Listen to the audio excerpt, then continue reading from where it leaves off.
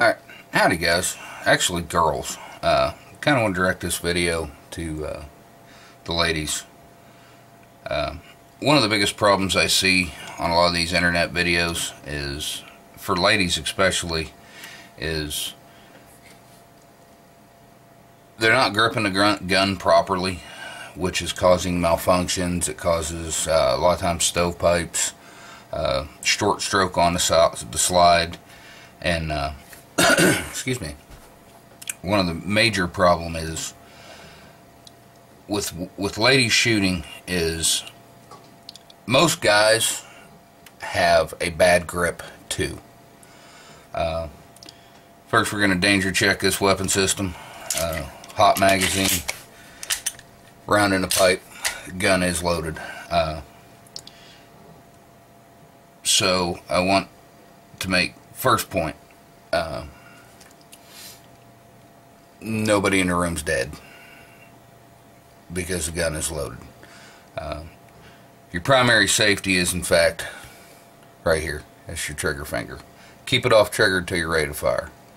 But now that we're going to actually manipulate this weapon, I am going to unload it. So let's talk a little bit about the grip. Most guys hold a gun wrong. A lot of the guys I see on here making videos, for whatever reason, they've got an incorrect grip as well. But because typically guys have stronger hands, picking up hammers, pounding on things, or whatever they do, and stronger forearms, they are able to muscle through a bad grip. Unfortunately, ladies really don't have that luxury. So the grip is paramount. Absolutely the most important thing for a girl to get right. You know, one of the things in law enforcement, it used to hack me off teaching law enforcement classes, is girls would show up at the range with a 9mm. 9mm Glock, one of the most prevalent law enforcement handguns out there. And they'd start to have stovepipe problems. And a lot of people's answer to a female shooting a 9mm and it's stovepiping is, well, we'll get them a bigger caliber. We'll get them a 40 or 45, more recoil. And then they use that as a reason to step them up in caliber size, when it is a mechanical solution, a bad mechanical solution to the problem. If they just learn to grip the gun properly, and then the body position to go with it, which I'll do another video on body position here later. This is just a quick video because I was watching a lady trying to learn to shoot a 45 and she was having problems with it jamming and all that. First thing you have to understand, and that's just it for women, women need to understand as part of their psyche. You know, you can't just say, okay, this gun shoots. They need to understand why it's jamming on them. Okay, this is a recoil operated weapon system. So what happens when you have a magazine in the gun, it looks like so, with no with the slide off of it. Okay, inside here you have the barrel and locking assembly. This is the chamber where the bullet goes. This little piece of metal right here is called the stripper. Okay, how this works, I don't know if I'm going to be able to make this do this. I'm going to try as best I can. How this is going to work is when your magazine is setting here, the recoil action of the gun, as the gun unlocks and the slide slides back, ejects a spent round. As it comes forward, it's got to make it the whole way back to where that stripper falls. Turn on my light, see if that helps you. It's got to make it back to where the stripper falls over that next bullet. And then what will happen is it pushes forward, and as the barrel comes back in, get it all set up here. That magazine, or that slide, actually pushes or strips the next round off the magazine, comes completely forward and puts it into battery, like so. Okay, so that stripper is a extremely important aspect for you to get a proper chambering of a round. The other problem that we're going to have when is the ejection, which I'm going to see if I can point this out, which I guess I'm going to need it in the gun. You know, how a gun operates is honestly the most important part of shooting it, understanding it, how it truly operates. Okay, so here there's two parts to an ejection system. You got your extractor and ejector. This is an ejector right here, this little piece of steel. So what's going to happen, I guess I don't know how to make this, you see this, as when your barrel's in here and locked up in that position in the gun, okay, that's actually up a little bit like so. As your extractor comes in and grabs this bullet, it's going to slide it all the way back until it hits your ejector, or your ejector, and then that side pressure over here, and then this little piece of steel, as the slide comes back, is what throws the spent casing out of the gun. So what this means is if you short stroke it, or if you limp wrist it and you let the gun short stroke, meaning not go all the way back and all the way forward, that's what causes your ejection problems. So what's truly got to happen for this weapon system to operate perfectly every time is you have to have enough forward pressure on the gun to allow it to go all the way back. And you can see there's our ejector. Our extractor is this little piece here on the side. The extractor pulls on it, the ejector pushes it, throws it out of the gun. So if you don't have enough forward pressure this way on the gun and you let it do something like that, that's what's going to cause a lot of your jams. So because the 9mm typically does not have as much recoil as a lot of the other weapon systems out there, like 40 or 45, 357 SIG, you got to have it right. You absolutely have to have the grip right. So to make the gun work completely backwards and forwards, and I hear a lot of guys, you know, and girls, because they've been told by guys, you need to shoot a revolver because it's simpler. And, you know, my wife really isn't smart enough to, you know, operate a semi-automatic handgun. Well, girls, you ought to slap the taste out of their mouth if you ever hear them say that. Because, you know, girls are some of the most multitasking people in the world. I mean, my wife for years has got dinner ready, kept the kids happy, you know, changed the babies, worked on, you know, online school, where she do all that stuff at once. She can multitask. So the problem is nobody's ever taken the time to show you how to run that weapon system. So here's some of the things you need to understand about a gun. And we're going to talk about a Glock. Different weapon systems have different things. There are only a couple controls you truly need to understand. You have a slide lock lever. I'm sorry, slide stop. This is slide lock. Slide stop lever. What slide stop does is lock slide to the rear. It is not a release. That is not how you should be chambering the gun. This, you should be grabbing it, and a lot of girls don't have the hand strength to do it this way. So the alternate method, which is like the slingshot, is an acceptable deal. If you can go over the top of it and stroke it, power stroke it, that's great. If you can't, try turning it and run it. The first thing you have to understand is once you have your pistol hand on that gun, this hand should never change places. That grip, this part of your grip, will never change. So we're not going to change hands and grab it with our right hand. You want to leave it, if you're right-handed, you need to leave the gun in your right hand and do this with your left hand. However, you need to figure out how to manipulate that. You know, preferred over the top, pull it back, let it go.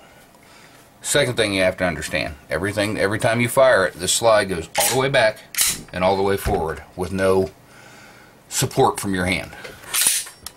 You can do this 8 gazillion times.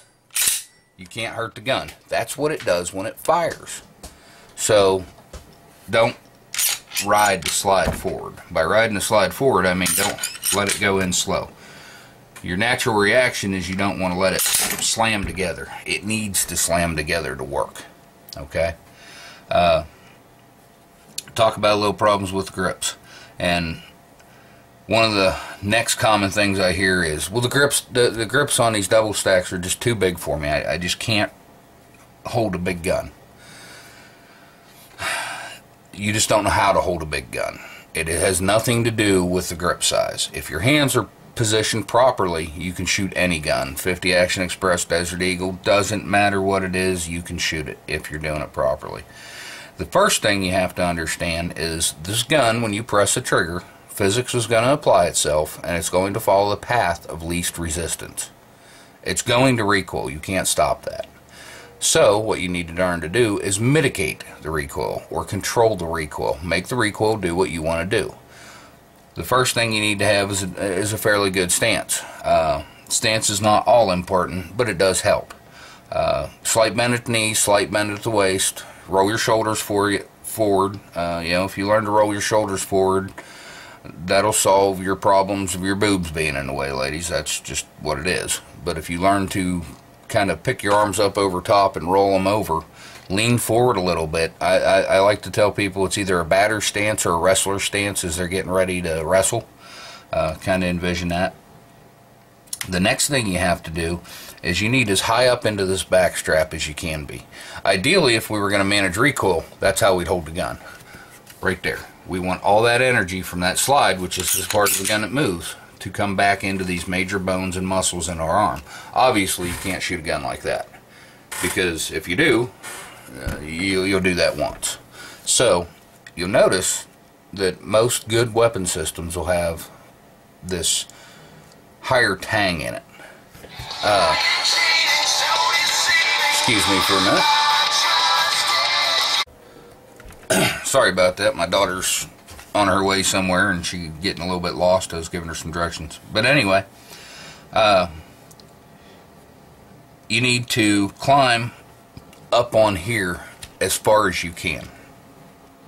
So the important part is, the most important part of the grip is to be as high up into this back strap as you can be.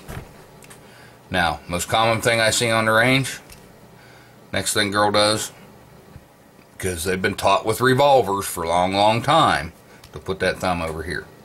So what's going to happen if I put my thumb up there? If I'm going to try and leave it there, when that slide comes back, it's going to bite me and it's going to cut me and you're going to be bleeding. So that's why we got to find a place for this hand and this thumb. Here's the easy way. If you take your hand and put it in a 45-degree down angle and point your thumb at the target, okay? Take our gun, open this thumb up, and put it on the gun. Now close it. It's that simple. That is a decent grip, okay? I found, like with the Glock, I have an index point for my thumb. My thumb always goes right here to the slide lock lever, right there, every time. That's where I like to shoot it. That way I have an index point. If your thumb reaches past that or not as far on that, it doesn't matter. The object is to put as much meat of your hand on all this black as you can. If you'll notice, when I get my grip, I've got literally all that black covered up. Therefore, the gun has no place to go. So it's going to transfer all that energy into my arms. One of the things I see people shooting is this. Okay, see this airspace right here? When the gun fires, it's going to follow into that airspace. Okay, see the teacup and saucer. Well, again, we have a place for that energy to transfer. I've kind of seen some of this almost shooting a rifle up here on the front deal. The problem with that is now you've got your fingers forward of the muzzle. It becomes dangerous. Trust me, this grip is not hard. It's a little uncomfortable to start with, but you need to spend a little time working on it and it becomes better, and then you'll learn to run these guns. So first thing you got to do, get as high up into the back strap as we can. High tang grip is what that's called. Up in there, tight. Wrap these 3 fingers. Leave your primary safety off the trigger until you're ready to use it, okay? Now, point our thumb at the target, 45-degree down angle with our fingers, put it in there, close it. Wrap your right thumb over top here, and now you've got it closed. This is an effective grip. This is what will help you mitigate that recoil. Put both your arms straight out in front of you. Line up sights, press trigger as needed. It's not a comfortable grip to start. It's not going to work. One of the things I like to tell people, how do I know if I've got the grip close? If your thumb and your index finger are roughly straight across, you know you've got a pretty good purchase on the gun. You got a decent grip. Close these fingers on that side. Close up the air spaces. Like I said, ladies, there's no gun out there you can't shoot. If you search, and I'm sure I'm going to pronounce her name wrong. Her name is Tori Nokia. Type Tori and Glock. She's little. She's probably 18, 19 years old now, but when she first started shooting, she was 15, 16 years old, weighed 80 pounds. Shoots full frame guns, and she does an awesome job at it. Her recoil mitigation and her grip are flawless. Please, girls, go search her up. I'll find her and put a link in the bottom of this video. To my favorite video is her at the Single Stack Nationals, and Single Stack 1911 full frame 45 ACPs, and she's running that gun like a champ. That's why she's a champion. But at the time she might have been like 16. The video I use, I show at my concealed carry classes, and she has, first you see the video from the side, and then she's wearing a pair of like glasses that recorded, or a cap cam or something to that effect, so you can see her grip. You can see, you're seeing down her sight picture. You're seeing exactly what she's seeing and exactly how she's running that gun. So don't let people convince you, ladies, that you can't run a big gun. You need to run a revolver. Don't let them convince you you're not smart enough to run an automatic. You are. These guys that handicap their girls by giving them revolvers, what they're doing is they're taking you and limiting you to 5 or 6 bullets, which the reload on a revolver, to me, is much more complicated than the reload on an automatic. I mean, just taking the, pressing the magazine release, removing the empty magazine, that gets about as easy as it gets. So, ladies, don't let these pricks convince you you're not smart enough to run this gun, because you are. You're probably more capable of it than a lot of guys I know. Spend a little bit of time working on that grip at the house before you go to the range. Get it to where it feels comfortable. Get that 45-degree angle, put the gun out there, put it together. All you got to do. It is a 1, 2, 3 operation. 1, get a good grip here, wrap those fingers. 2, make your 45-degree down angle, point your thumb at the target. 3, put the gun in the hole, close it. 1, 2, 3. So, work on that grip. Get the sight alignment right. Next thing you know, you'll go to the range, you'll smoke your boyfriend, smoke your husband. You'll become much better at it than they are. Understand that the way that a lot of guys are holding guns or shooting guns, and I don't even know if I can do some of the stupid grips I see out there, but they're just strong enough to make it work. They're strong enough to hold this. Basically what has to happen is the bottom of the gun has to stay as still as possible so the top of the gun can completely stroke.